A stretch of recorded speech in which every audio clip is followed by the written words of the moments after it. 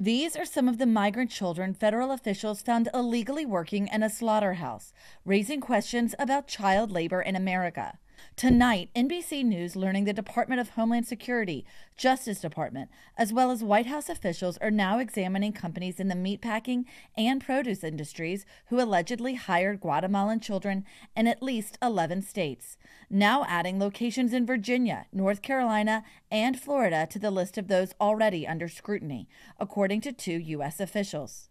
We first brought you the story earlier this year of more than 100 undocumented children who federal investigators say were hired to clean slaughterhouses in the dead of night, many desperate for a paycheck to send to family back home.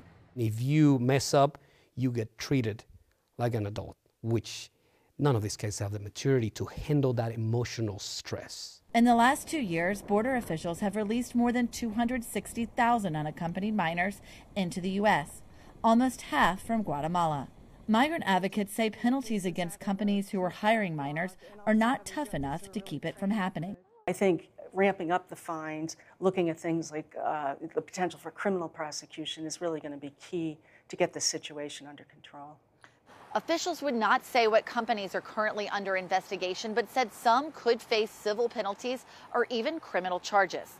Investigators say they want to build trust with these migrant children, who they say are the victims in these cases. Lester?